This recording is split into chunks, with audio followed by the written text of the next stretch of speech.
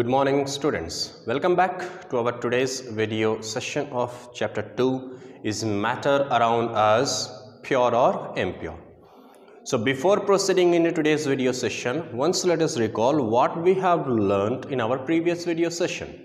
So in the previous video session we people have learned about the properties of colloid, which seems to be a homogeneous mixture but actually it is a heterogeneous mixture.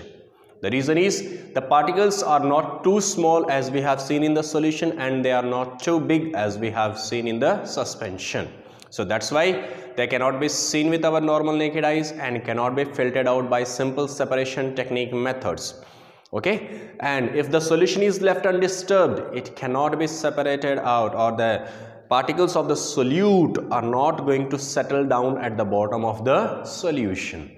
That is about the properties of a colloid, and it will show the Tyndall effect. That means the particles has got the capability that they can scatter the path of light rays.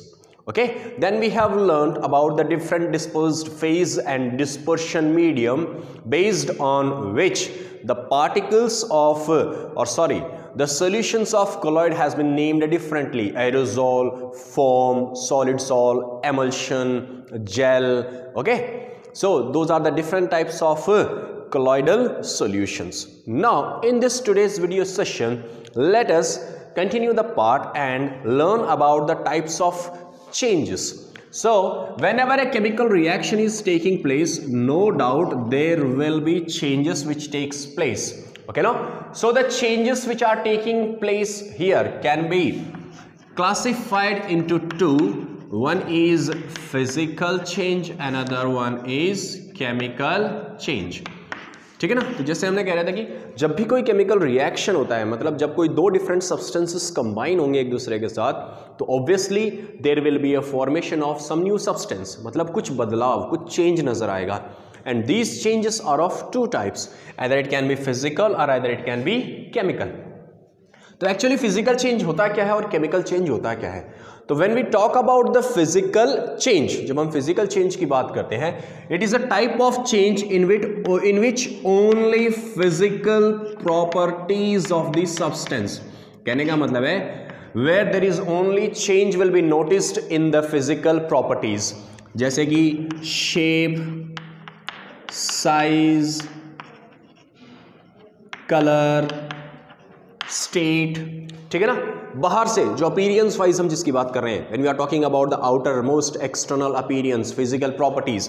So there can be change in the physical properties, there can be change in the shape, there can be change in the shape, size, color or state of that particular matter or of that particular substance.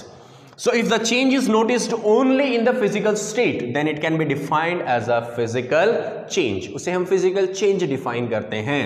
Okay? For an example, conversion of ice into water. तो conversion of ice into water is what type of change? It is a physical change. क्योंकि यहाँ पर जो state हो रहा है वो बदल रहा है. Ice that is in the form of solid state converted into liquid state that is in the water. ठीक है? तो इस तरह से क्या हो गया? The change has been taken place only in the physical properties. अगर मैं चाहूं तो the change can be inter convertible, it can be inter convertible. अगर मैं वाटर को वापस फ्रीज्ड कर दूं, it again gets converted into solid. It means my physical changes are a type of reversible changes. What type of changes they are? Reversible changes, and they are just a temporary change. What type of change it is? Temporary change. कहने का मतलब है कि ये जो change आएगा ये permanent नहीं आएगा. It means it doesn't mean that permanently if the water is formed, so permanently there will be only water. It can be once again converted into ice. So that means वापस solid बन सकता है ये. So this interconversion of ice into water or water into ice can be defined as a physical change, and it is just a reversible change and a kind of temporary change. Cutting of paper is also one of the physical change. एक paper को अगर हम cut करते हैं यहाँ पर छोटे छोटे पीसेस के अंदर, it means it doesn't mean the property of paper has been changed. उसे अगर हम वापस बाय यूजिंग द ग्लू और एनी अदर थिंग अगर हम उसे वापस स्टिक करें तो again it will be a paper. Melting of wax, जब हम कैंडल को लाइट करते हैं, when we are lighting a candle, the melting of wax starts. जब कैंडल जलता है तो वैक्स क्या हो रहा है, मेल्ट हो रहा है। This melting of the wax is what type of change? It is a physical change. It is nothing but a physical change, I am saying. Okay, so that is about the physical changes. Now what are chemical changes? When we talk about the chemical changes, these are the types of changes in which not only the physical properties but also the chemical composition of the substance changes. तो यहाँ पर सिर्फ physical properties ही नहीं बदल रही है, the chemical composition, that means with which the substance is made up of, that chemical composition is also changing. So such type of change is known as chemical change. What change it is? Chemical change it is. So when there is a change in the physical properties along with the change in the chemical properties, that particular change can be defined as a chemical change. Okay, then in this, once the substance is formed, it cannot be obtained back. एक बार अगर कोई नया substance बन गया तो वापस से उससे previous substance obtain नहीं हो सकता. It means it is a non-reversible change. What it is? Non-reversible change. It means it is a permanent change. What type of change it is? Permanent change it is. Permanently the substance gets converted into another substance, or it has been modified into another substance.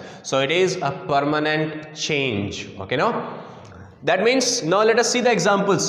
I am saying burning of paper.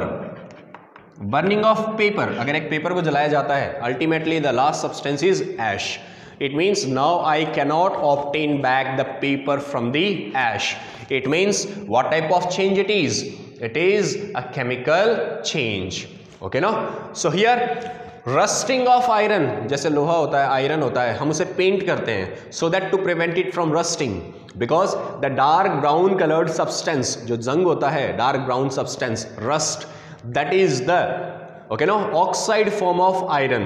That is not the pure form of iron. Now it is impossible to obtain the pure form of iron from that oxide. तो rusting of iron, जंग आना, एक तरह का chemical change होता है. Okay, now burning of wax, किसी चीज को जला रहे हो, wood, paper, wax, it means ultimately we cannot obtain the substance back from those substances which are formed after burning. So such type of change we people refer it as a type of chemical change it is. Okay students, that is about the changes, that is physical and chemical changes.